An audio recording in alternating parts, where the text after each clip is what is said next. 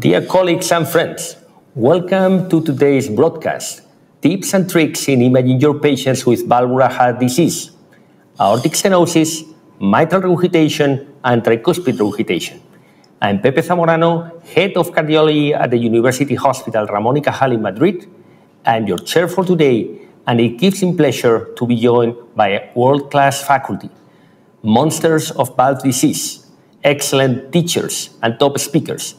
With us, we have today Dr. Becky Han. She is the program scientific director. She is director of the interventional echocardiography at New York Presbyterian at Columbia University Medical Center.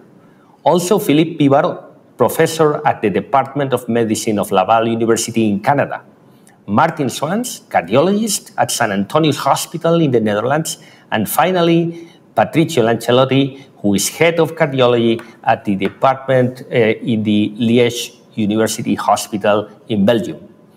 Today's broadcast is brought to you by Radcliffe Cardiology and is supported by Edwards Lifesciences. It is really an interactive session. You are the important ones. Don't be shy. We have polls, live audience Q&A, so get involved. We are waiting for your questions. Please submit all your questions or doubts to our faculty in the web form below the stream, and we will address as many as possible as we progress. But first, I would like to take a moment to look to the agenda today. I think that after this short introduction, we will start with the tips and tricks in imaging your patients with tricuspid regurgitation, and this will be addressed by Patrizio Lancellotti. Then we have the tips and tricks in imaging your patients with mitral regurgitation, and this will be addressed by Martin Swan, and the tips and tricks for imaging your patients with aortic stenosis that will be brilliantly addressed by Philippe Pibarot. So, in fact, before we start, I'd like to hand over to our program director, Dr. Becky Han, who was really instrumental in the formulation of today's program. So, Becky, take us through the learning objectives of the day. Thank you so much, Pepe, and thank you for moderating this wonderful session, this webinar. The learning objectives today will be to learn the essential echocardiographic views to assess tricuspid regurgitation severity with the 5-grade scheme, to learn the essential echo views to assess mitral regurgitation etiologies and severity, to learn how to interpret TR and MR results and appropriately refer those patients to further management, to learn about the best practices to correctly diagnose aortic stenosis using echocardiography, and then finally to learn how to avoid the most common pitfalls in correctly grading aortic stenosis severity. So very lofty goals today, but I'm sure that our speakers will be able to accomplish these learning objectives. Pepe?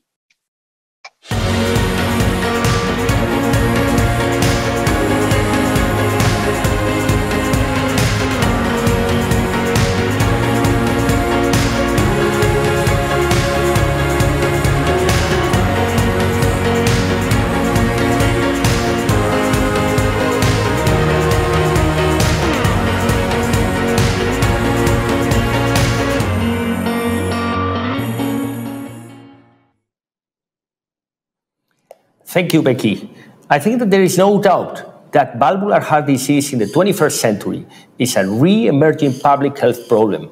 In fact, it's no doubt an increased prevalence. And why is this? Because it's affecting the elderly, it's mostly degenerative, and no doubt also that require new approaches.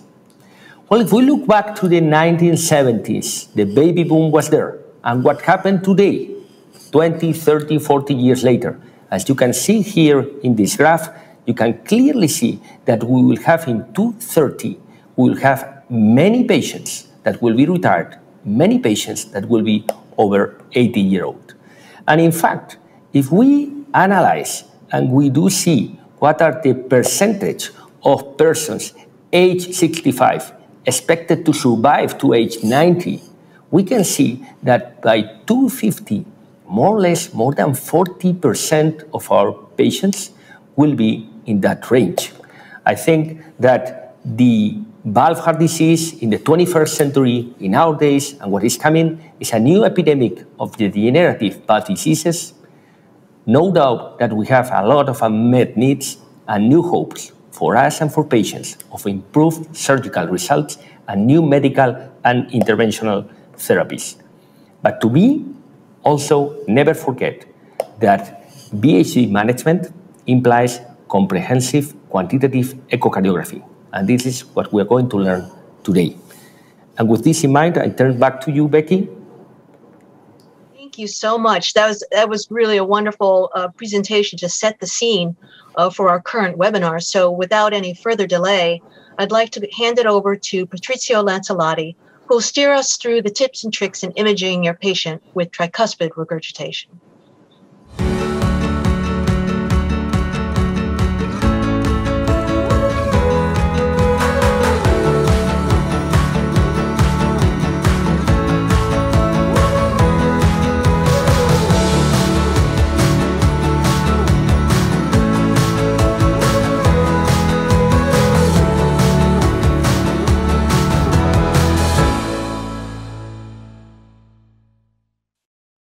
Thank you so much for the opportunity to speak today about the tricuspid valve, often called the forgotten valve. So maybe let me start with questions for you, all the audience, about tricuspid regurgitation. So the question, is it mainly related to iatrogenic etiology? Is this rare entity for which the outcome does not depend on the gravity and severity? Is it associated with a worse outcome only if there is pulmonary hypertension? And does quantifications require the use of multiparametric approach? And we will see exactly the answer at the end of this presentation. So importantly to know is about the etiology. The tricuspid regurgitation has many causes, and the most common cause is related to secondary tricuspid valve disease. This means not related to an intrinsic disease of the valve or the leaflet itself. It is mainly related to the presence of left valve disease. And you can see that in only 8-10% of the patients, it is related to what it is called iatrogenic etiology, and mainly associated with atrial fibrillation, where the modification in terms of the morphology is mainly observed at the level of the tricuspid annulus that is more dilated, with a small tethering in comparison with the patients with what is called the right ventricular depending or related tricuspid regurgitation, where there is a huge stenting. And you can also see here in the slides the primary etiology with all this called also organic tricuspid regurg. Regarding the outcome, the presence of tricuspid regurgitation is also associated with an impaired outcome. And moderate severe tricuspid regurg was associated in this large study with a systematic review or meta-analysis with a twofold increase mortality risk compared to no or mild tricuspid regurg, but it was also associated with increased cardiac mortality and heart failure hospitalization. And even this after adjustment for the presence of pulmonary hypertension and over right heart failure, right ventricular dysfunctions, and also the presence of atrial fibrillation. Regarding the tricuspid annulus dilates along the free wall of the right ventricle. And it is important to know that the tricuspid annulus is non-planar, is elliptical in terms of shape. There are 2 high points and 2 low points. And that's important to know, at least for regarding the dilatations that occurs along the free wall of the right ventricle. And in this study, they used the 2D and 3D echo to really understand the impact of the size, shape, and orientation of the dilatation of the tricuspid annulus. And they showed that the morphology of the annular dilatations is totally related to the etiology of the tricuspid regurgitations, and the more posteriorly displayed tricuspid annulus was most frequently observed or noted in patients with atrial fibrillations but more importantly was the fact that a larger 3D transesophageal echo tricuspid annulus diameter was observed as compared to the 2D echocardiography, which is of importance when we try to analyze the diameter. When we try to understand how to measure the tricuspid annulus, of course, the measurements is mainly performed in using the apical views. And normally you should use the focus view of the right ventricle, really focusing on the right ventricle. You can also use a right ventricular inflow. But if you take into account the fact that with this apical, but this is the same with the short axis using the parasternal view, you do not pass through the annulus in its larger diameter. So this means when we compare to some surgical studies, and this is the study from Dreyfus, showing that if you put an annuloplasty in patients with dilated tricuspid annulus over 70 millimeter in an arrested heart, you improve the outcome, at least the operative mortality and maybe the heart failure symptoms over the time. But importantly, what they said is that if you use this diameter, probably if you correct this for the circumferentials, you can see that normally for 70 millimeter, it is 45 millimeter, which means 5 millimeter more than what normally it is mentioned in our guidelines that the cutoff is 40 millimeter. So this means that if you want to have the longest diameter, you need to measure this distance using the subcostal view, because there it's the anterior septal and anterior posterior commissure. So this distance is the largest that is observed in patient.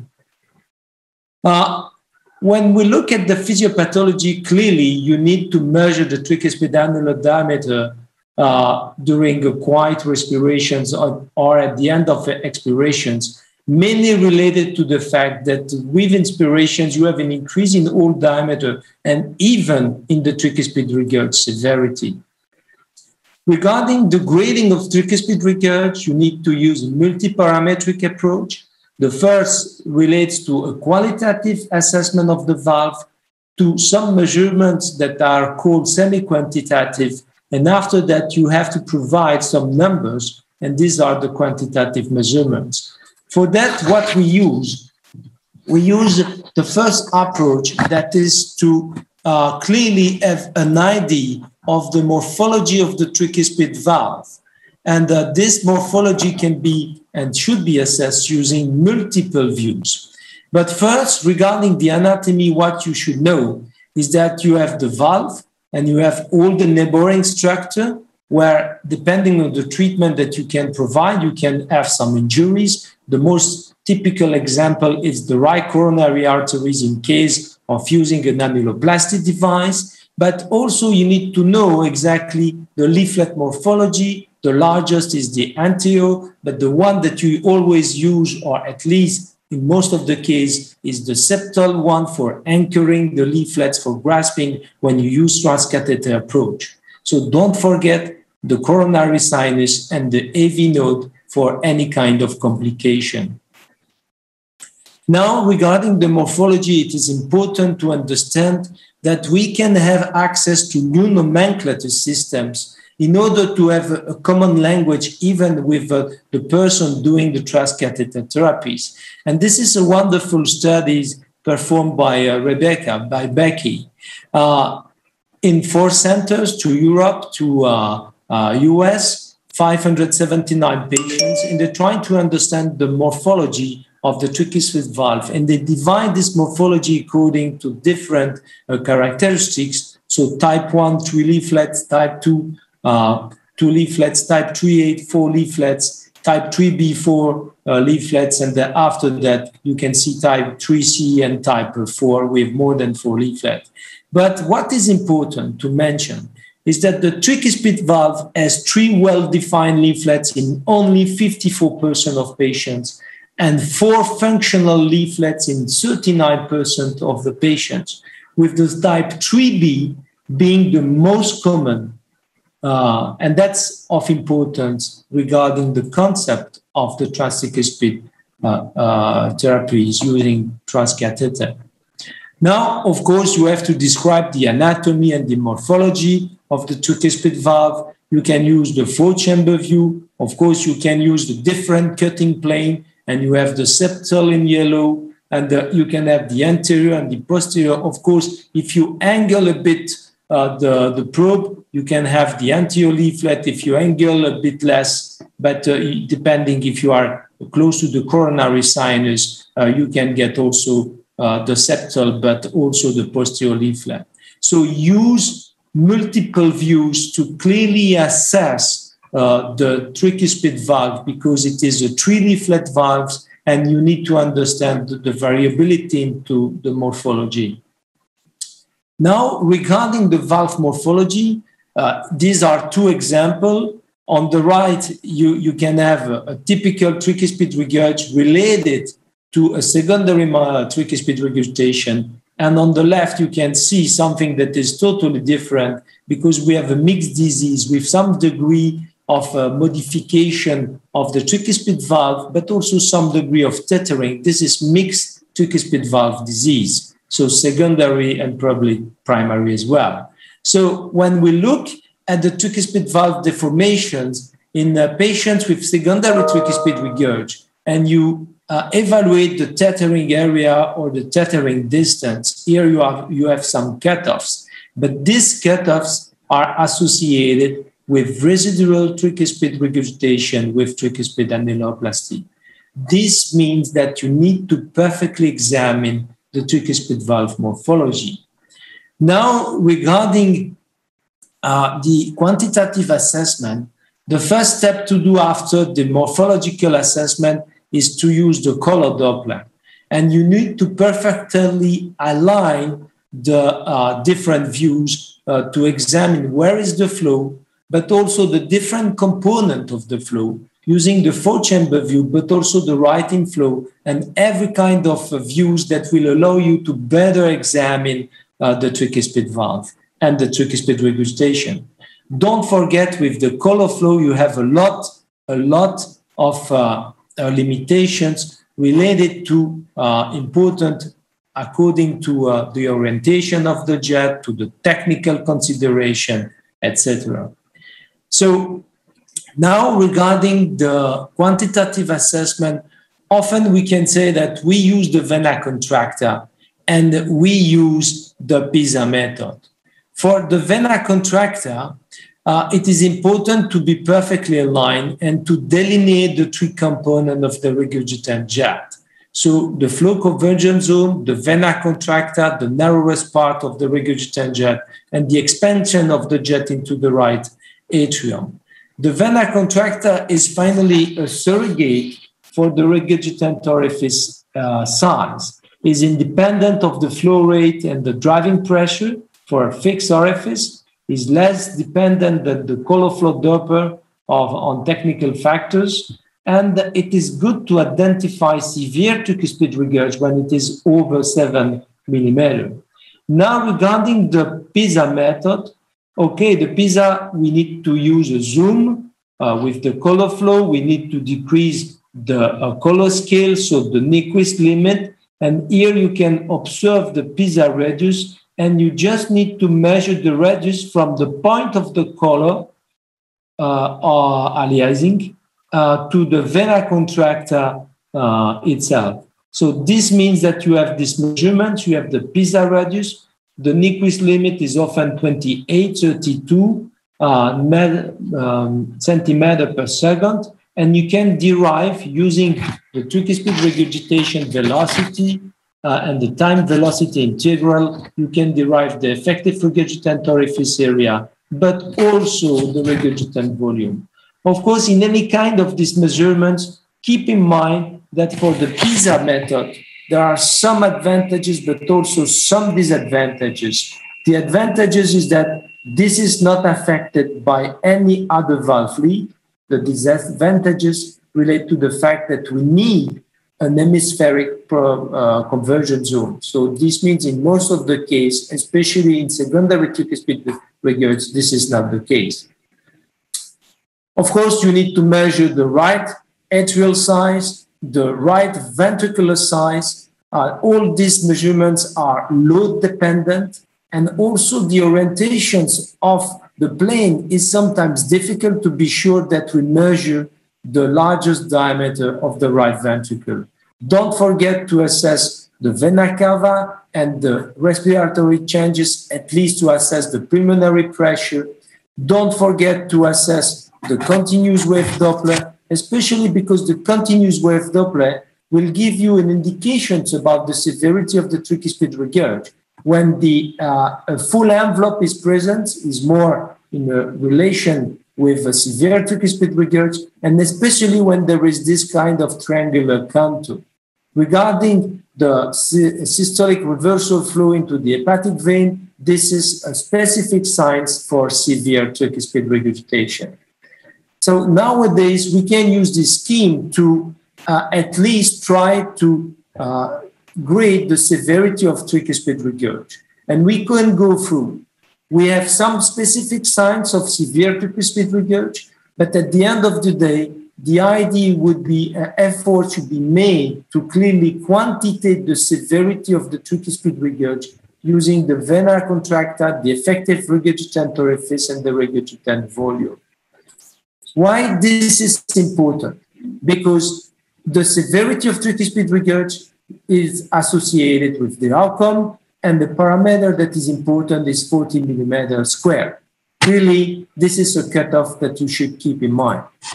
But is it enough to say that we need just to say that it is severe?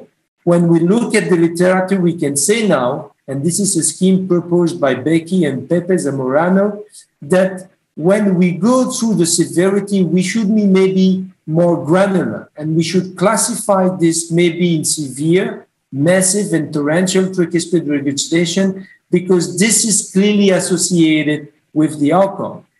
This was the first study showing an impact on survival and the overall combined income, mortality, and rehospitalizations. And in this study, using two different cohorts with a validation cohort, a vena contracta more than 0.92 was associated with a worse outcome, and this was confirmed in the validated cohort regarding the distinction between the severity, severe and massive or torrential tricuspid regurg, and this was the same in this study.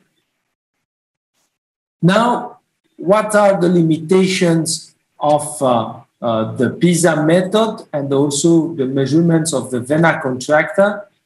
These limitations are mainly related to the morphology of the tricuspid regurgitation and orifice, because it's almost, as you can see here, irregular, is not circular, is more elliptical. And if we use just one measurement using the four-chamber view, we will clearly underestimate the severity of the tricuspid regurg.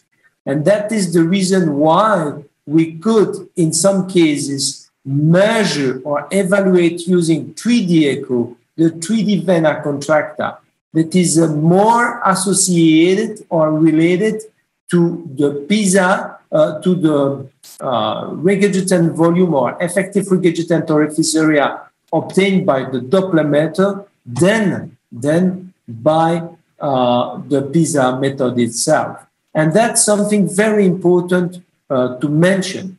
So if we want to summarize this study, we can say that the Doppler effective regurgitant orifice area and the vena contracta, the average, had a high correlation with the 3D vena contracta. And the PISA effective regurgitant orifice correlate with the 3D vena contracta, but underestimate the severity of tricuspid regurg in nearly 1/3 of the patient. And that's important, especially in patients with elliptic aspect of the regurgitant orifice. Are there any pitfalls regarding the 3D vena contracta? Of course, if you have multiple jet, and this could be also challenging and time-consuming. To finish off my presentation, I would like to say that we need to assess the right ventricular function using different parameters But let me tell you that all these parameters are clearly load dependent. So today it is very difficult to really ascertain about the right ventricular function or the presence of right ventricular dysfunction. So the size, the volume, and also we can use the right ventricular strain that provides you probably more idea about the intrinsic contractility as for the right ventricle. So here are some cutoff values that you can find to define anomalies. And also, importantly, in guidelines, it is said that you need to assess the pulmonary pressure. And that's true. We need to assess the pulmonary pressure. But there is a discordant values between the invasive and the echo measurements. And you can see that this is observed in 20% of the patients. And those with a discordance between invasive and echo have the worst outcome. This means that in some cases, when you want to refer these patients for intervention, please do a right cut to be sure about the presence or not of pulmonary hypertension.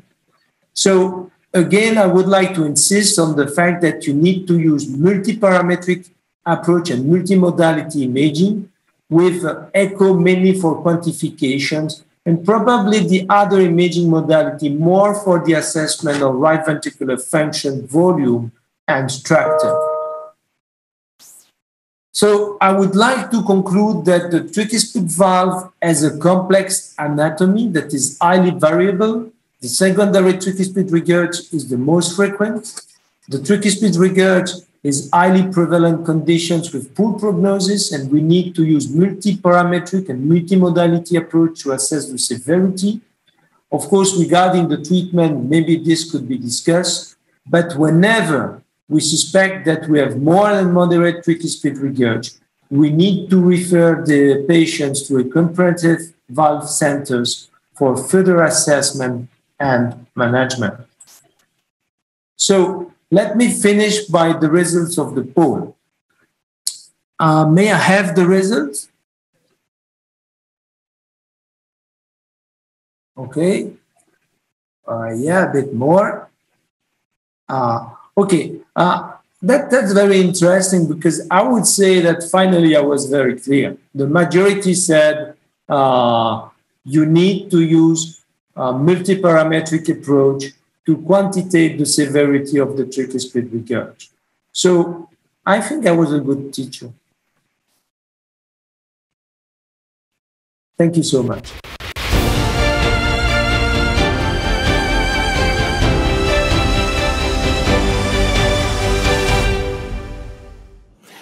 Indeed, Patrizio, you are a great teacher, and I think it's clear. But we are having some questions here in the web page, and let me start with a quick one.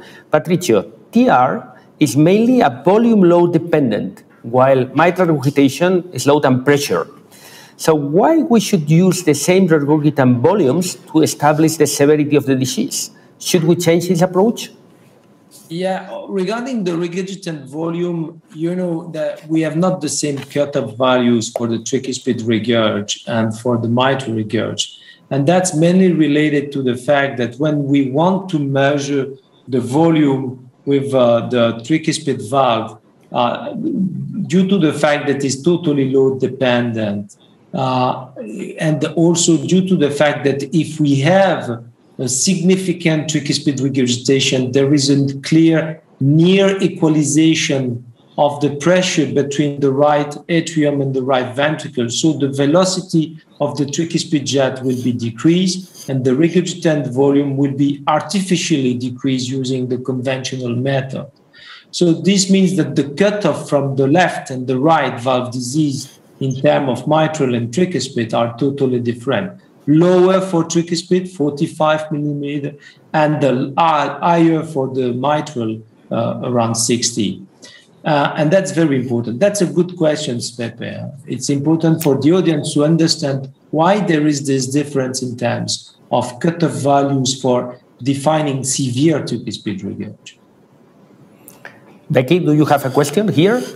Yeah, that was just a beautiful presentation, Patrizio. I think you made it really clear, as the audience thought so as well, that you need to use these multi-parametric methods. But for the clinical cardiologist who's out there looking at these echoes, are there one or two parameters that you like to use that can help them really distinguish between moderate and therefore patients who should be sent to the Comprehensive Valve Center, or suggest that, look, it's mild and you can just continue to follow those patients, or you have to look for other reasons for their symptoms? Yeah, I think, the importance first is to mention that when we want to assess or quantitate the severity of tricuspid regurg, please use the same condition. At least you need to assess the patients in the morning or in the afternoon, but you need to know that if the patients take diuretics or not, because this will change the severity of the tricuspid regurg over the day, depending on the volume load that the patients present. So that's important. Always, you need to assess the tricuspid regurg in quiet respirations or at the end of the expirations and not in full inspirations, because, of course, you will increase artificially the severity of the tricuspid regurg and any kind of measurements. Now, what kind of parameters? What is important to say? If you have really trivial or really mild tricuspid regurg, you need to just follow the patients and you need to keep on like this. But if you have some parameters, like a vena contracta, that is the limit of the severity of severe tricuspid regurg, about 5-6 millimeter. If you have a systolic blunting of the hepatic vein flow, if you have a small velocity using your tricuspid regurg, and you don't see exactly the vena contracta well, you don't see very well the PISA, you need to really dare think about even other methodology like 3D vena contracta, because if you have a secondary tricuspid regurg, you will always end up having an underestimation of the severity. So when you consider that at least it is moderate, you need to use all the quantitative parameters, and you need to try to get even maybe complementary imaging assessment. Yeah. Okay, Patrizio, I think that this is all the time that we have for this motivating discussion. Now it's time to move to our second presentation, but before we do so, I would like to remind you to keep submitting your questions for our panel on the webpage, and our panel will address as many as possible. Now I'm going to hand over to Martin Swaans to take us through the tips and tricks in imaging your patients with mitral regurgitation. Martin.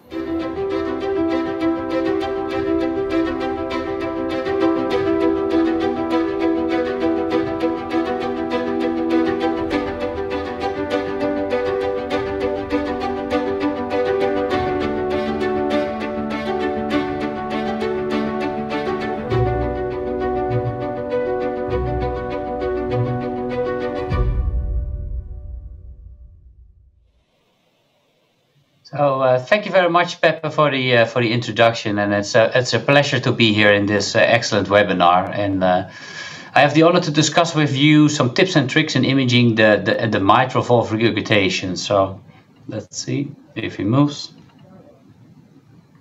These are my disclosures. Let's see if he moves on. Yeah.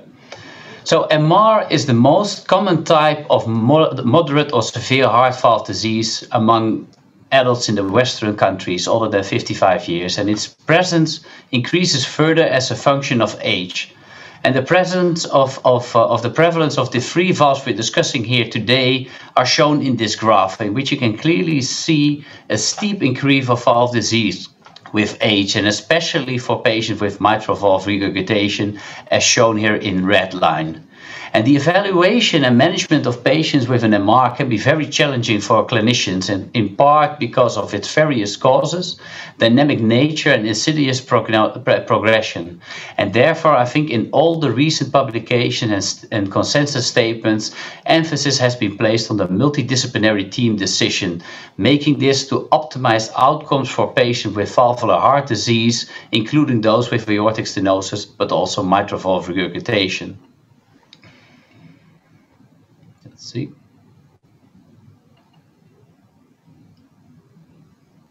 There's some delay. Yeah.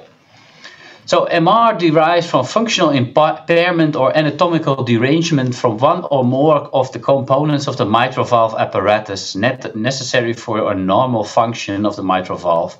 And this includes the left ventricle, papillary muscles, chordae, the leaflets, of course, and the annulus, as shown here on the left by a very well-known figure, I think, from Catherine Otto publication. And on the right, we can see an anatomical specimen showing the mitral valve apparatus. So it's much more than only the leaflets. And before jumping into quantification of the MR, and when you look at an echo imaging, I think it's important to wait a second, because first it's important to question yourself, why is there regurgitation? So to look at the etiology or mechanism before the quantification. So MR is considered to be primary when the mechanism of regurgitation are related to the disease of the mitral valve leaflets or the chordae. So for example, myxomatosis disease of endocarditis. And in these patients, the dilated left atrium and the left ventricle are frequently is a strong clue of a severe chronic MR. And finding a pulmonary flow reversal in the pulmonary vein is specific for a severe MR. And assessing the MR in these patients is also frequently easier than patients with a secondary MR. So a secondary MR is characterized by incompetence due to adverse changes of the left ventricle shape or function, with or without annular dilatation, for example, an ischemic cardiomyopathy. And in these patients, dilated left ventricle and left atrium may be due to the underlying cardiomyopathy, and the flow in the pulmonary veins is usually blunted due to the cardiomyopathy itself and not due to the MR. And frequently in these patients, it's much more difficult to quantify the MR. Let's see. And furthermore, there's also mixed mitral valve regurgitation. So we have both primary and secondary MR, like a prolapse or a flail in a patient with an ischemic cardiomyopathy. So it's important to know that primary and secondary MR are really different diseases with different outcomes and indications for treatments. And as shown here on this slide, we can see two examples for Becky very nicely. And on the left, we can see a patient with a primary MR with abnormal valve disease with excessive motion of the leaflets. And on the right, I think my slides are going a little bit faster than I want. And on the right, we can see an example of a secondary MR due to a restrictive posterior leaflet, which causes a pseudoprolapse of the AMVL or an overriding AMVL. And to help physicians to distinct primary and secondary MR, I think this table or figure can be used looking at the two main features of the mitral valve. So first, using, I think, the well-known classification of Carpentier to look at the leaflet motion, which type 1 has a normal leaflet motion, type 2, we have the excessive motion, and the type 3, the restricted motion. And as a second step, we will be looking at the leaflet morphology. So putting up previous patients in the table here, they are well classified. So the first patient goes to the primary MR and the second patients go to a secondary MR. And also we can see in this table the atrial MR, and this is a different category. So I will explain this a little bit further. So classically, secondary MR occurs as a consequence of adverse LV remodeling, papillary muscle displacement, leaflet tethering, and annular dilatation. And also the mitral valve closing forces may be reduced. And this, for example, can be caused by an ischemic cardiomyopathy with an infarction in the infrabasal region, or at the other spectrum, or the end of the spectrum, we can have a severely dilated spherical left ventricle with markedly depressed LV systolic function and secondary MR along the cooptation line. But on the left, and we have the secondary MR caused by annular dilatation. So this is in context of patients having a long persistent AF, which gives LA stretch and mainly annular dilatation, despite the preserved left ventricular systolic function. So the leaflets are less tethered, but there's mainly annular dilatation. Let's see. And here we can see all sorts of causes of primary and secondary MR are categorized according to the leaflet motion. I think a very nice table for this. So before we go to the next step and looking for the etiology and the mechanism, it's the quantification of MR. And why is this so important? Simply because the severity of MR, like with TR, is related to the outcomes of these patients. With patients having a more severe MR having a worse prognosis. And this accounts for patients with a primary MR, even if they are asymptomatic, as nicely shown here in the important publication by Zamorano from the Mayo Clinics. But it also accounts for patients with a secondary MR, where the event-free survival decreases with increasing MR severity and the risk of mortality increases with functional class of these patients, showing significant mortality in patients in NEO class 3 and 4, but also these patients have a quality of life which is poor because they are also frequently, repeatedly hospitalized. Let's see. So the next step is going for the quantification of the MR. And I think it's especially important for the in-between range. So if you have a clear trace or you have a clear massive mitral valve regurgitation, it's not that important. But especially in the in-between range, we need to be more accurate. And as already said, the timing of intervention is also defined by the severity. And underestimation of the severity will lead to increased morbidity and mortality of our patient, but overestimation will lead to unnecessary procedures. And of course, we owe this actually to our patient to be more accurate and not just guessing. So now, how are we going to quantify the MR? We can use different methods. So we can quantify how much blood is going into the going back towards the left atrium. So by calculating the regurgitated volume or regurgitated fraction, we can measure how big the hole is. So the effective regurgitated orifice area. This is not the anatomical orifice area. We can see what the effects are on the chambers. So we're going to measure the left ventricle and the left atrial volumes. And we're going to see what the effects are on the hemodynamics by measuring the left atrial pressure and the pulmonary systolic pressure. Let's see if he moves. Doesn't want to move. Okay. And for the assessment of severity, a comprehensive approach is recommended where multiple parameters are evaluated and integrated to final determination of the severity of the MR. And it's important to emphasize that there is no single echocardiographic parameter that has the measurement precision and reproducibility to serve as a sole arbiter of the MR severity. But before we go to the different quantification methods, I think it's important to keep in mind that the severity of MR is greatly influenced by the hemodynamic state of the patient. So particularly in secondary MR, hypovolemia, hypotension, and low cardiac output can be reduced the severity of the MR. But also changes in the hemodynamics due to general anesthesia can lead to a significant MR reduction. Let's see, it seems not to move. Here we go. So if we are on the table doing an intervention, it's important to mimic a wake state, so giving inotropics, vasopressors, or fluid therapy before you do the assessment of the MR. And this is just an example to show you what general anesthesia can do for the severity of the MR. And there's a small study showing that approximately 50% of the patients improved at least one grade of MR severity when assessed under general anesthesia. So why all these efforts for quantification and not just simply looking at the color Doppler images as most of us do, although they still say they don't? And And I think it's nicely shown in this publication from our British colleagues, where they looked at the intra-observer viability and also looking for evidence that the observer grading is influenced by the severity of the immediate preceding cases. So what they basically did is that they showed this image, hopefully 3 times to an observer among a selection of unselected MR clips. And once it was preceded without the designated order, and once it was preceded by clips with less severe MR, and once preceded with clips with more severe MR. And what they found, that this has a great influence on the observer, because there was only one observer that had a consistent grading.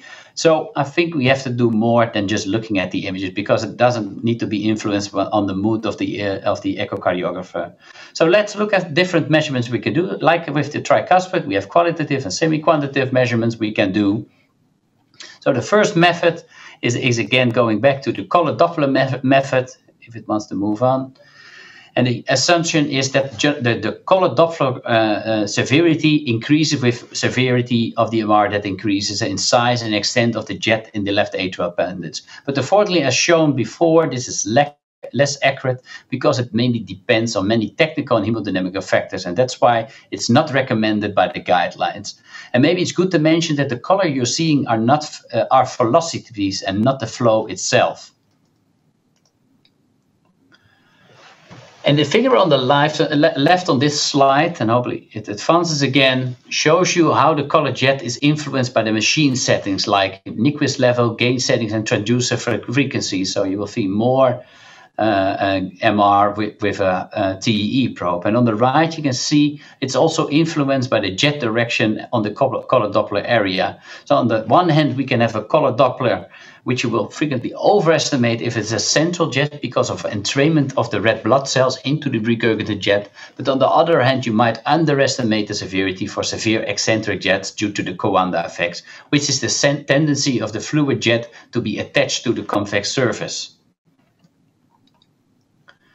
Pulse Doppler evaluation by pulmonary flow, it can be used, of course. It's normally we have an S wave which is larger than the D wave, and the more severe the MR becomes, the S wave decreases, and then we can have at the end with severe MR we can have flow reversal. But if we have a cardiomyopathy or we have atrial fibrillation or elevated LA pressures, this can be already blunted by the cardiomyopathy or atrial fibrillation itself. So it lacks specificity for the diagnosis of MR. So and the next measurement is the vena contracta.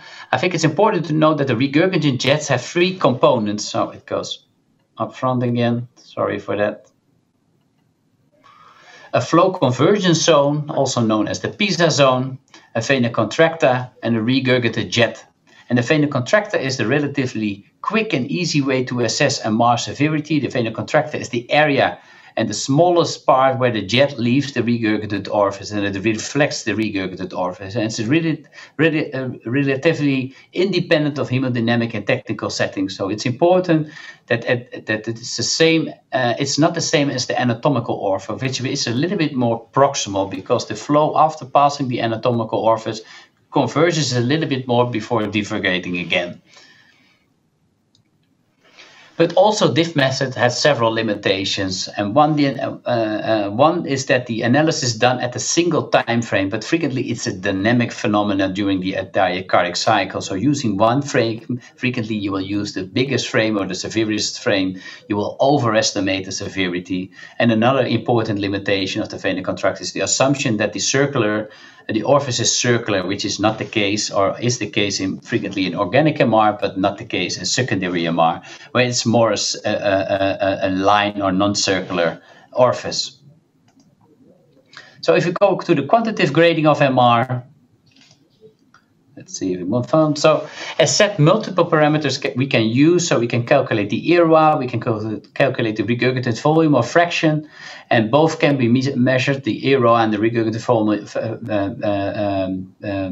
volume by the PISA methods. And for the regurgitant fraction, you also need the stroke volumes, and the cutoffs are shown here in this table. So the PISA method is the proximal isothoracic method, so it's recommended in the guideline, and frequently this is assessed in the 4-chamber view. And for the PISA method, it's based on the fact that the valvular regurgitation, does it move on? I have a little bit delay every time. If you have a valvular regurgitation, the blood converges towards the regurgitated orifice, forming a concentric, roughly hemispheric shell with increasing velocity and decreasing surface area. And the bigger the PISA area is, the bigger the bigger the MR is. So how does it work? If it wants to move, so in the 4-chamber view, here we can go. I'm a little bit afraid to press again. We zoom in on the color box, a small color box, to have higher frame rates, and we try to visualize the biggest regurgitant jet, and then we put down the Nyquist limits to 20 to 40, as said before, and we measure the PCI radius. And the next step is to put on a continuous wave single over the mitral valve, measuring the regurgitant jet. And by measuring the maximum speed, we can calculate the IRWA, which is frequently already integrated in your software. And by tracing this signal, we can calculate the regurgitated volume.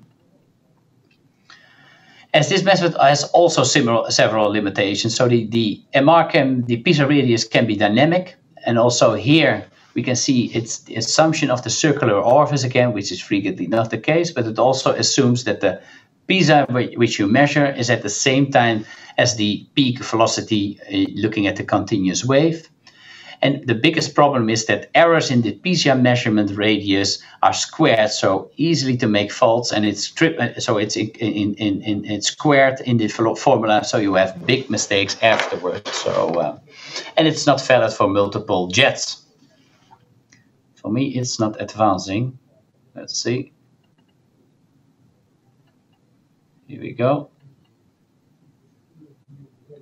And we can also do a volumetric calculation of the MR. So the principle of the continuity equation, which is used for this, states that the blood volume passing the mitral valve must be equal to the volume passing the aortic valve, like with the aortic valve area with aortic stenosis. So we can use this in multiple jacks, early, late systolic MRs, and it has been validated against CMR. But the limitations include that the errors in the failure to measure the annulus properly, because it's an oval shape instead of a circular shape, to failure to trace the signal properly in a sample, to place our sample correctly. And I think this partly can be overcome by using 3D to measure the oval mitral valve annulus, or by calculating the 3D LV stroke volume. So finally, furthermore, we can use our 3D data set to do 3D multiplanar reconstructions to do the vena contractor area, also shown by Patrizio already, where we have a direct sight on the vena contractor area, and this is simply can be traced. And the nice thing is, an individual vena contractors for this can be summed up, and so you can use the multiple jets after, for example, a transcatheter edge-to-edge repair. It has a very good correlation with CMR, but also this, which you can see on the right, is greatly influenced by the gain setting of the machine, as shown here. And finally, we need to look at the hemodynamic consequences of the MR, especially if the MR is a little bit more than mild. So we have to provide LV diameters, volumes, left ventricular ejection fraction, left atrial dimension, and preferred is the volume, and of course the systolic pressure. And especially in the patient when there is a normal function or a low normal function, because you think that there will be a hyperdynamic ventricle, this is important to use strain rate, or other methods to early detect dysfunction of the ventricle. Let's see if he wants to move. So to conclude, if he wants, in patients with MR, we should start looking for, with the first question, etiology or mechanism before we go to the quantification of the MR, and we should also check for the consequences of the MR. And we have to keep in mind that the MR quantification is challenging, but needed because intra and inter-observability is very high, and the assessment of the severity should be comprehensive and systematic, and each method has their limitation, and therefore we need to integrate the approach. And we also have to keep in mind the loading conditions of these patients. And I think, as stressed already by Becky and also by Patrizio, if you're in doubt and if the MR is more than moderate, you might want to send it to a comprehensive valve center to evaluate and to have a multidisciplinary team looking at these patients. Thank you very much.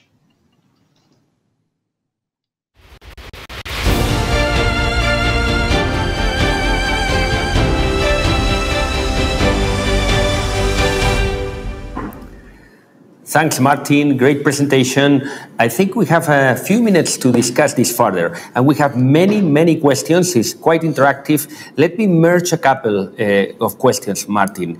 Well, here, let me add two together. The concept of proportionate or disproportionate MR is useful in the real world or is artificial? And let me link that with knowing that mitral FR-like patients do not really improve after edge-to-edge therapy. What is your strategy in a severely dilated left ventricle and secondary severe MR? Do you use cutoffs of LV diastolic volumes? A very good question. And I think it all started with the two trials with the mitral clip at that time. We had a positive co-op trial, significantly positive, and a negative French study showing, unfortunately, no benefit of transcatheter edge-to-edge repair. And then there was this concept of having proportionate and disproportionate MR. And it seemed like the patient that having a smaller ventricle with more MR seemed to do better after a transcatheter repair of this valve. And the patient with have a severely dilated ventricle with less MR or more proportionate MR to the dilatation seemed to improve less or to do less afterwards of these transcatheter edge-to-edge repair. And I think, of course, it's a theoretical concept. I think we have to look at the patient, but it helps. I think looking at the dimension of the ventricle and to relate this to the amount of MR we have, it helps us to look at, is this patient that the MR is the problem of the symptoms, or is it the ventricle which is causing the problems of this patient? And I think if it's the MR, then we definitely need to treat the MR. If it's the ventricle, we maybe want to optimize medication, because in these patients you frequently also can get much better outcomes if you improve the medications given to these patients, and might want to avoid doing a transcatheter edge-to-edge repair. But of course, the mortality benefit in these kind of patients is maybe less, but also for these kind of patients, maybe for symptoms, it might be interesting to give these patients a clip. But I think mortality-wise, the bigger the ventricle is, the less benefit you're going to expect in these kind of patients. But the real cutoffs, I don't think there are really optimal cutoffs now. Of course, everybody is using the cutoffs of the co-op study at the moment to use but I think the more investigation has to be done. And I think it's a theoretical concept, but it helps us to discuss these patients in these multidisciplinary teams. Yeah, and in terms of cutoffs, Martin, because we have here another question, why do you think that we have different cutoff values for severity across the Atlantic, different in Europe or in the US?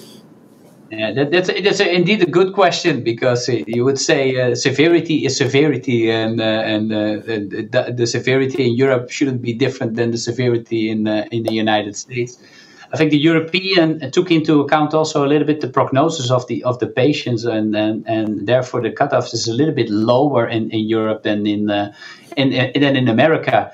But like I said already, I think the severity is the severity, and the prognosis is the prognosis. And I think Becky once said that very nicely. But I think that's the issue. So that the severity influences the prognosis, we already know. But I think the quantification of the MR shouldn't be different. So I think we should look for and get the similar cutoffs for Europe and America.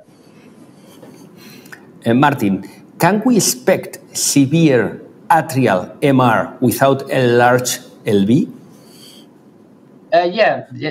Like I said, I think for the persistent or long persistent or permanent AF patients, in these patients the LV function and also the dementia are frequently quite normal, but you have these enormous left atria in these patients, and that is causing the dilatation of the annulus. And like I said, it's not like the restricted motions, what you see in secondary MR with an ischemic or dilated cardiomyopathy. Frequently, the leaflets are more flat in these kind of patients, so you can see the difference. But definitely, the LV dimensions or function can be completely normal in these patients. And I have here a very interesting question. All of them are really interesting, but inside the operating room, it is justified to administer vasopressors in a patient under general anesthesia who underwent mitral valve annuloplasty in order to assess the severity of an eventual residual MR? Yeah. Like I said, I think anesthesia greatly influences, and also after being on cardiac pulmonary bypass, frequently the patients are hypothalamic. So I think it's important to give a lot of fluids again to these patients to get them in a normal fluid state, but also to give some inotropics. And of course, also giving too much ephedrine or these kind of things, you can have a big shoot in your blood pressure. And then that's also the risk of getting an overestimation of your severity again. So, like I said, you should be more looking at what is the normal blood pressure maybe for this patient on the outpatient clinic, and more or less try to aim to get this blood pressure for the assessment at that time. So, yeah, give some, but do not too much. Yeah, excellent. And can you share any thoughts about vena contracta area? Dr. Gethoff asked this. Vena contracta area. And what's the question about the vena contracta area? Yeah, what are your thoughts? It's really useful. Should we implement it always? I think transthoracic is sometimes difficult. A little bit depends on the quality of the transthoracic echo images, and not always with color. These are perfectly. But if you have good quality, I think you should use it because it's nice. An easy measurement, and with TEE, it's also easy to get these images, and I think it really helps also assessing the patient prior and post interventions. Like I said, with a clipboard, these kind of things, it's an easy measurement. If you have two vena contractors afterwards, you can add them up, so it's easy. And a lot of all these other measurements cannot be summed up in with multiple jets or these kind of things. So I think it's a nice and easy way of assessing the severity. I think some studies are needed to really find out the optimal cutoff for these patients. But I think it's a better way of doing it is, and there's more software now coming up also to do this more automatically for us and to help us with this. Clear answer. I think it's time for us to move on. This has been a fascinating discussion, and I think we could discuss mitral regurgitation for another half hour. But without further ado, I'd really like to move on to the last lecture, which I think you'll find very interesting. It's from Dr. Pibarot, and Phil will talk about the tips and tricks for imaging your patients with aortic stenosis. Dr. Pibarot? Yes, Becky.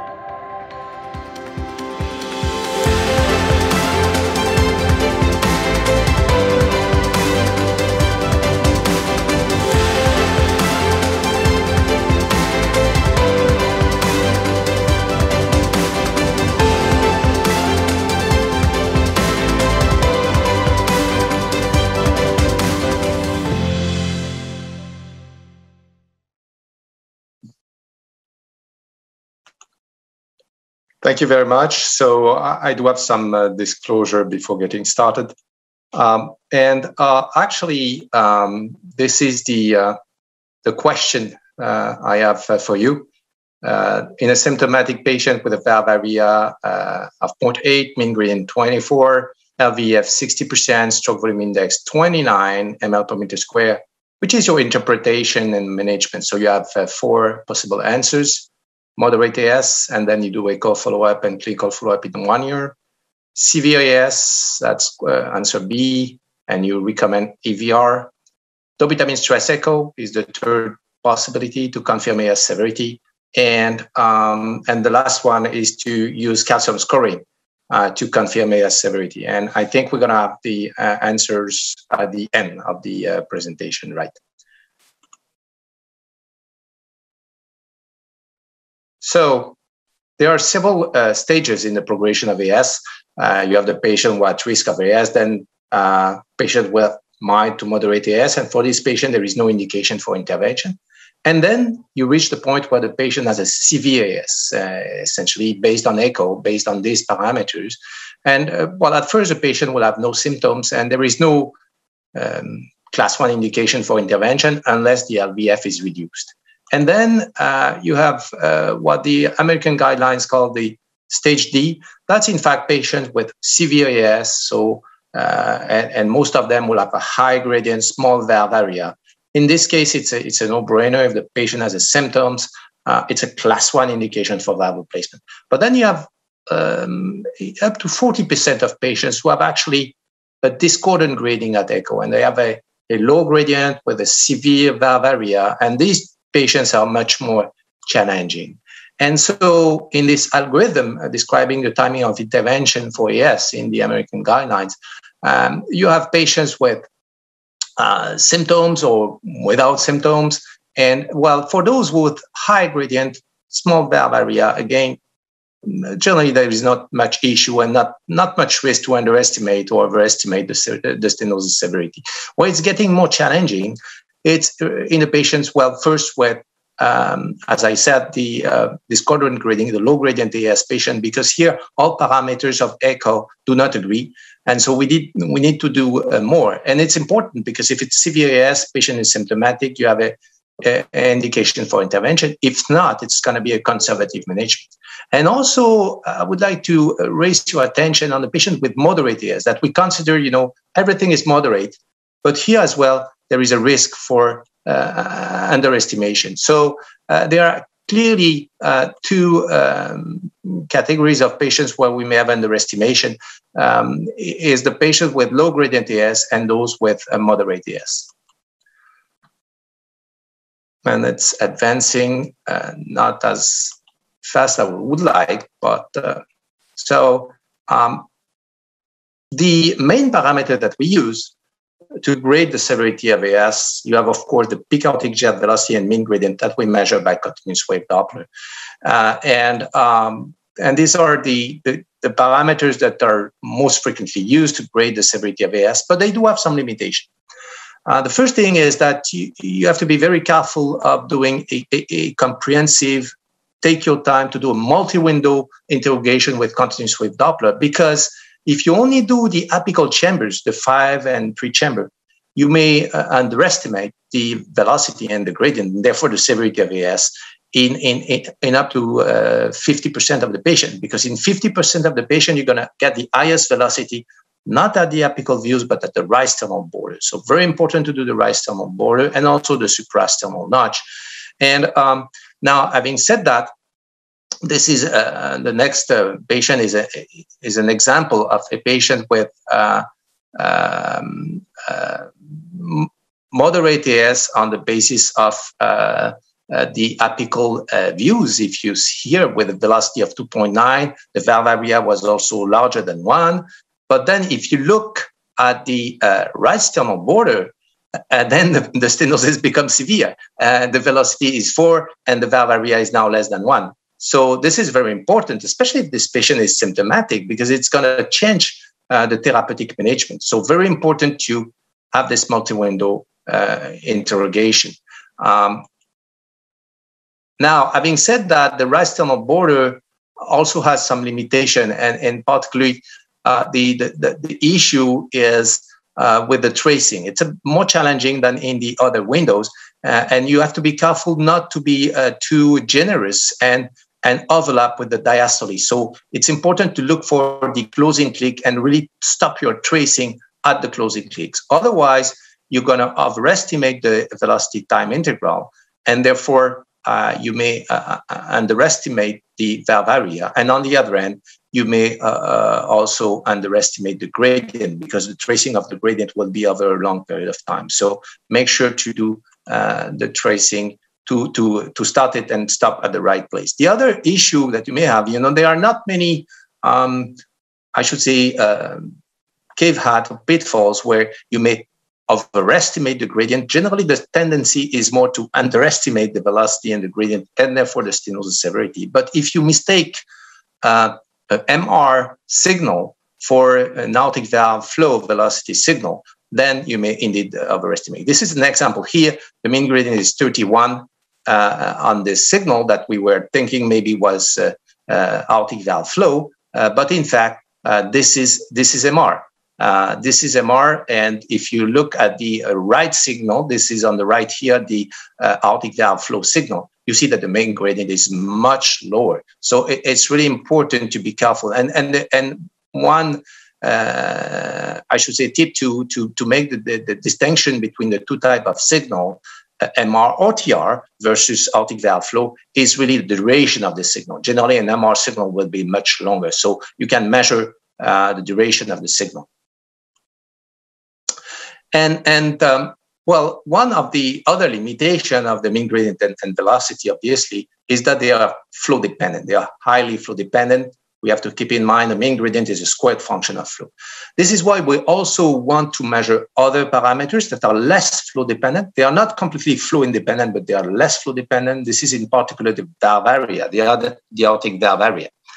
And here I want to spend a little bit of time to state that there are actually two different types of aortic valve area that we often think are equivalent, but they are not. You have the anatomic orifice area. This is the one that we measure by planimetry on this en face view, by 2D or eventually by 3D echo.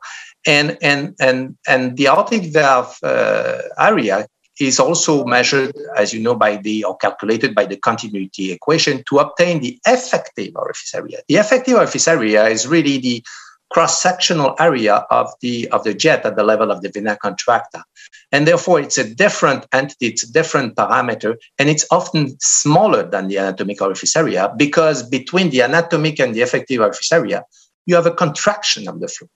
And so it's important to keep in mind that if you have let's say, an anatomic orifice area of 1.2, and an effective orifice area of 0.8, the stenosis is hemodynamically severe. And we should not conclude that the stenosis is non-severe, is moderate based on the anatomic orifice area. You always have to look at the effective orifice area as well. Of course, another issue is, if the slide advances, is the and I should say this is the key issue in the calculation of the aortic valve effective orifice area by the continuity equation, is the measurement of the LVOT area. And to do that, we measure the LVOT diameter. And if you look in the guidelines, the ASC guidelines and EACVI and other publication, you will see different information regarding how and especially where to measure the LVOT diameter.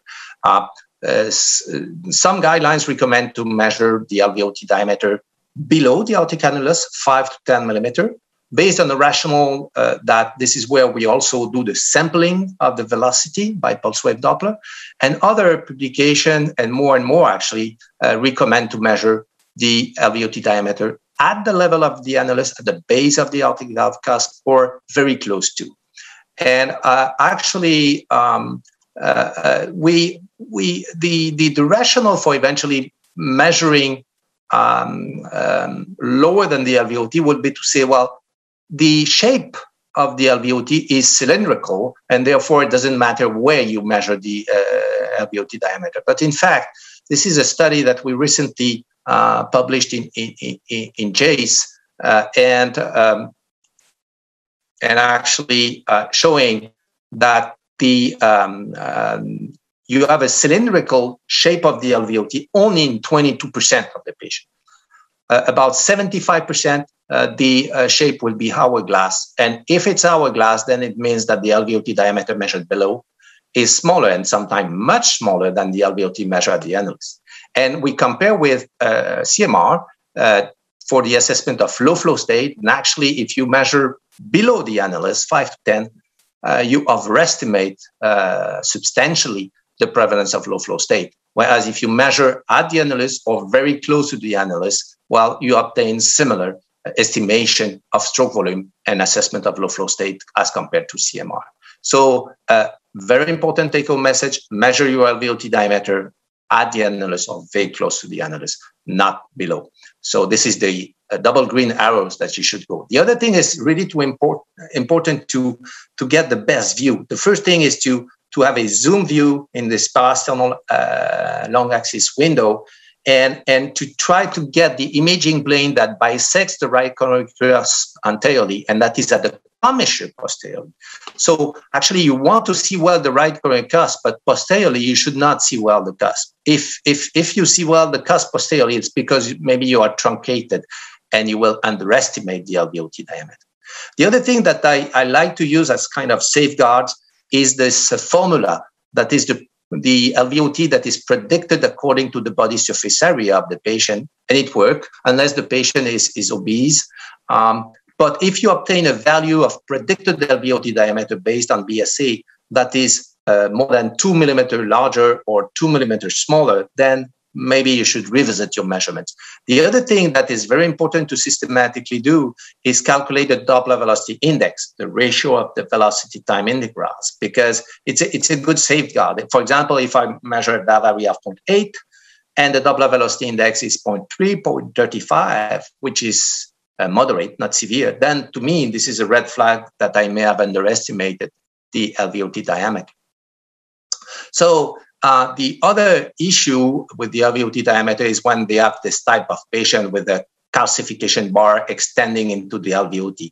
It is tempting to measure the diameter, from the inner border of the white echo to the inner border of the white echo. But if you do so, you're going to underestimate the LVOT diameter and therefore the valve area. So you need to exclude this calcification and put your cursor really up to the or down to the anterior mitral leaflet to make sure to have a right estimation of the LVOT diameter.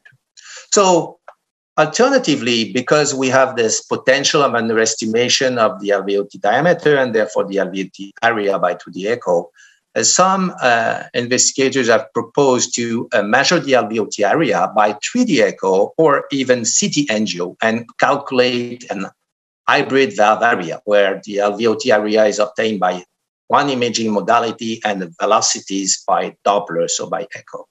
And indeed, this is useful to eventually confirm the stenosis severity and reclassify the patient, often from severe to moderate. But if you use these hybrid methods, you have to be aware that you cannot use the same cut point for severity. So with echo, typically you're going to use 1 centimeter square. But if you use these hybrid methods, it is important to keep in mind that they systematically measure larger valve areas. And so you need to use a larger cut point of severity as well to identify CVAS. So it's 1.2, not 1. And also to confirm the prognosis. So, of course, LVOT diameter is one entity. The LVOT velocity that measured by pulse-wave Doppler is also subject to pitfalls. And one of the most important pitfalls is the issue of if your sample volume is too far from the valve, or the Doppler beam is not well aligned, this will underestimate the velocity. On the other hand, if the Doppler sample is too close from the valve, if you see some opening or closing click, you're too close and you're going to overestimate the velocity. Also, if there is a flow acceleration in the LVOT because of a septal bulge, for example, with this typical dagger-shaped velocity envelopes on the pulse wave Doppler, then you know that your stroke volume and therefore the valve area by continuity will be overestimated. And sometimes you cannot calculate if you have too much acceleration.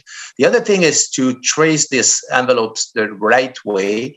You don't want to do the tracing at the top of the envelope as we would do for continuous wave Doppler, because here we're looking for not for the maximum velocity, but more for the modal velocity, the mean velocity. So you need to trace a little bit inside and also avoid the top spectral dispersion of the envelope. So these are the all the pitfalls and tips and tricks with regard to the measurement of the valve area. And so the last part of my presentation will be on this challenging patient with low gradient AS, discordant gradient, where you have a small valve area that is severe, but with a low gradient that is moderate. And you have those patients with classical low flow, low gradient with LVF lower than 50%.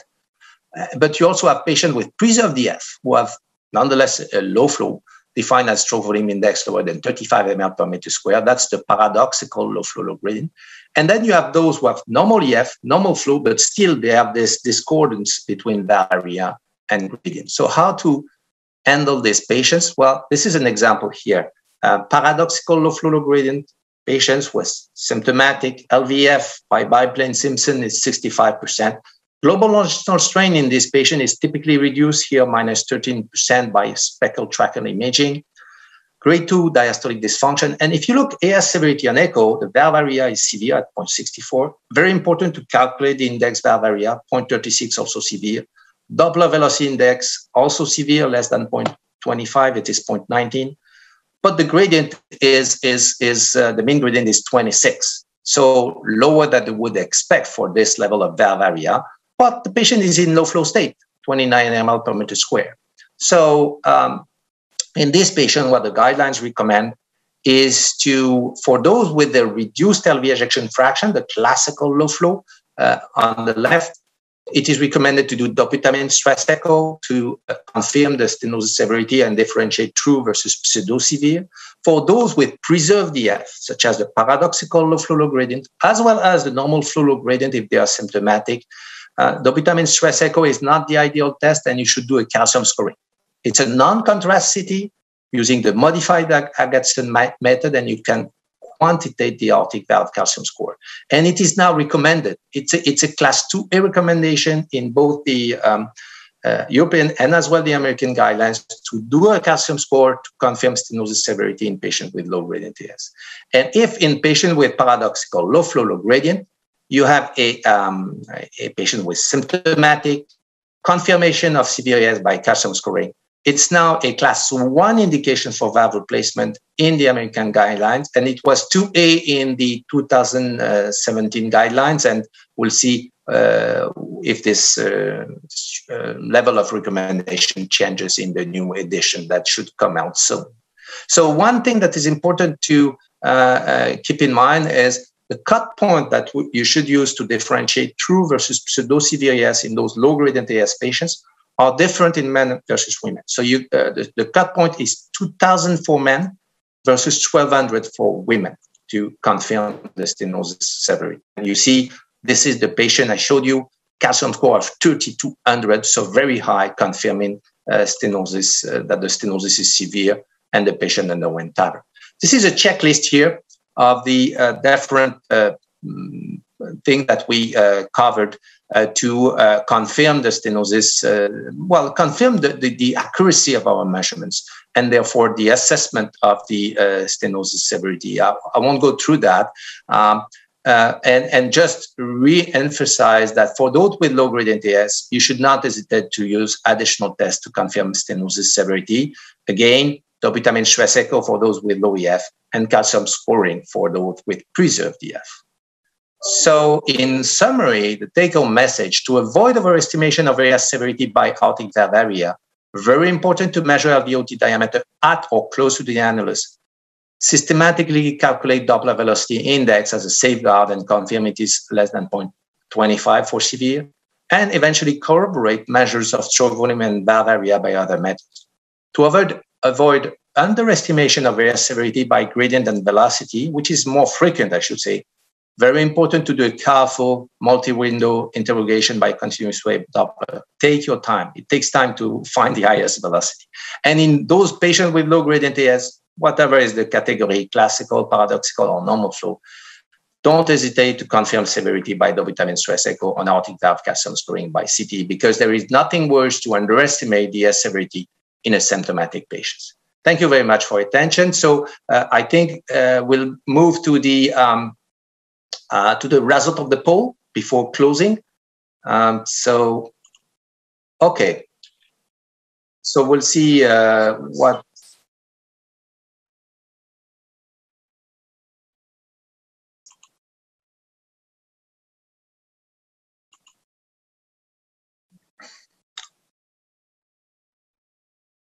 Okay. So I see now the results. So interesting. I think it was well distributed. The few selected the two first answer, which is moderate and severe. Yes, and I agree. I think we need additional tests. Dobutamine stress echo is an option, but definitely the optimal for this patient with preserved EF would be to do a calcium score. Thank you very much for your attention.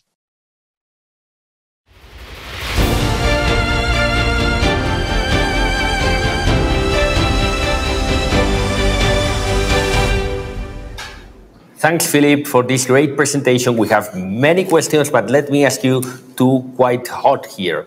What about normal flow, low gradient aortic stenosis? Is a true entity? Any tips to distinguish from true moderate? Yeah, so interestingly, in the European guidelines, it is mentioned that when you have normal flow, low gradient AS, it is severe AS is unlikely.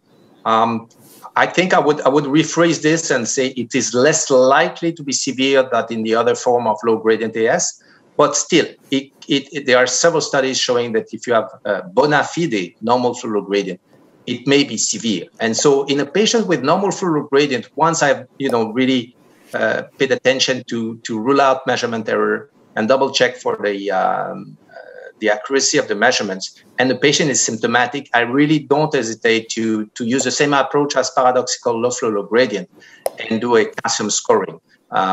That's probably the best option for this patient. I'm a big fan of echo, but also there are some points where multimodality imaging is important. But again, I think we should go through the algorithm, and when I have a normal flow gradient, I systematically look at Doppler velocity index, I revisit the measurement of LVOT diameter, make sure, the multi-window interrogation for continuous wave Doppler was well done, do all these things first, make sure that it's a true normal flow gradient pattern and not, as you mentioned, a moderate AS that was kind of misclassified maybe. And once I'm pretty sure of, the conclusion in terms of the type of flow gradient pattern and CVAS that I have, then I do eventually a calcium scoring as a tiebreaker, if you will. Yeah, clear answer, Philippe. Final question for you. If we estimate the aortic valve area with the LVOT diameter measured in transesophageal echo, should we also take larger cutoff value for severe aortic stenosis? What is your opinion? Well, I think, yes, I think if we use like this, let's say, hybrid methods where we measure the LVOT area from different modalities like 3D echo by TEE or by TTE or CT angio, we generally measure systematically larger valve area because this cutoff value of 1 centimeter square was historically based on large series where the valve area was measured by 2D echo. And so, and this cut point was established, looking at where we have an impact on outcomes. So now if we use a method that measures larger valve areas, then we need to also use a different cut point. And the cut point that has been validated, as I said, is more 1.2. So I would say if you measure the LVOT area by 3D, TEE, then you would maybe use a larger cut point. If you use, however, I think if you use 2D TEE, then it's okay to use the cut point of 1 centimeter square. Okay, thanks, Philippe. We have many, many questions, but don't worry, dear colleagues and friends, we will try to answer and accommodate all the answers in the web. So we are just about out of time, but before we go, let's have a brief recap of what we have seen today.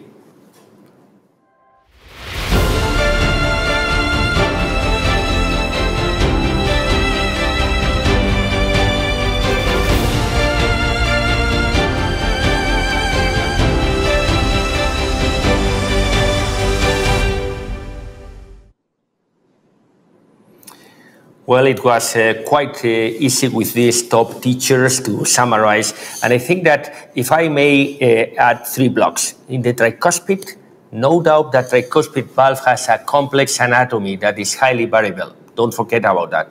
Tricuspid regurgitation is highly prevalent condition with poor prognosis. So never underestimate those patients. Whenever you see at least a moderate TR, then refer to a comprehensive valve center for further assessment and management. Well, we have seen Martin's talk, and in the mitral regurgitation, mitral regurgitation quantitation is challenging, no doubt, but needed, since we have intra and inter-observer variability that is high. Assessment of the severity should be comprehensive and systematic. Integration, consideration of loading conditions is key. And finally, we have seen this terrific speak from Philippe, aortic stenosis.